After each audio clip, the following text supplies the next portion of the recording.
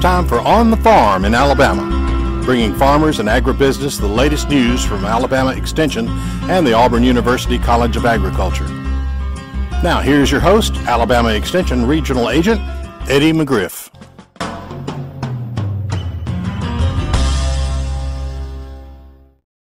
Good day. I'd like to welcome everybody today to On the Farm in Alabama, and today as my guest I have Alabama farmer Nick McMichen.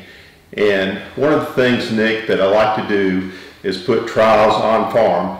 And this year we had a thrips trial, or rather a thrips control trial on your farm, where we were looking at spraying the cotton at one leaf stage to help prevent thrip damage to cotton.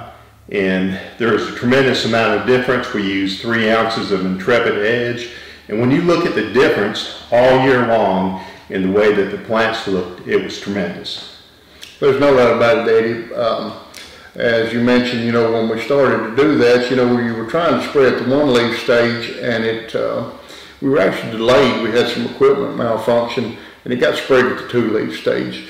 But even so, in doing that, when we did it, there was a visual difference, not only for the first week or two, but a healthier plant and a much more vigorously growing plant that was noticeable throughout the year. And when it became harvest time, it was quite evident of the results that would be coming forth. When we did the yield analysis, there was 180 pounds difference between, the only difference was we sprayed at 2 leaf with 3 ounces of Intrepid Edge versus just the seed treatment. Of course, the Intrepid Edge and the seed treatment to the imidacloprid, but 180 pounds, that's a tremendous difference. Most significantly, there's not many silver bullets in our toolbox that you can utilize to come up with a 180 pound difference.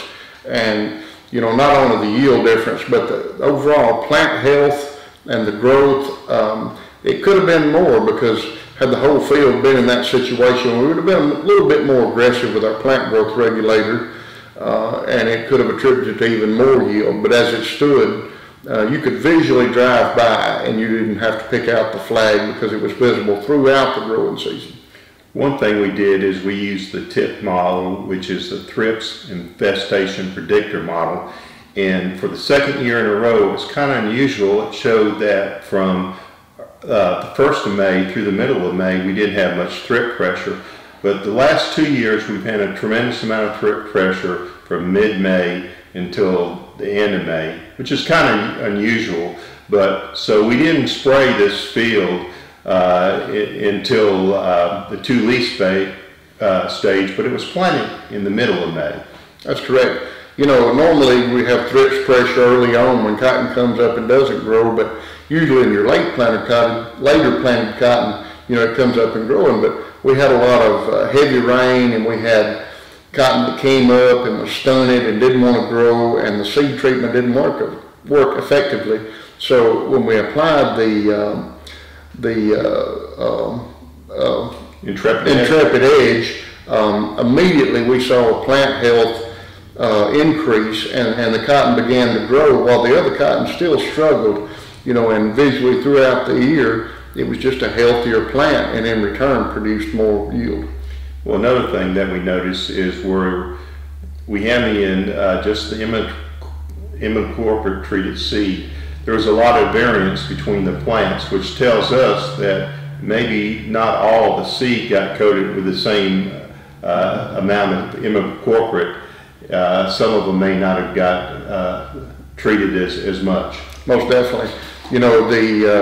Due to the treatment not being evenly applied, with the heavy rain that occurred, what treatment was there did not work very effectively. So at that point, had we sprayed the whole field, we would have had a much better field.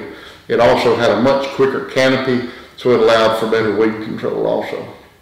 Well, when you look at the dollar amount, and that's what you need to look when we put the cost of the Intrepid Edge plus the application cost on.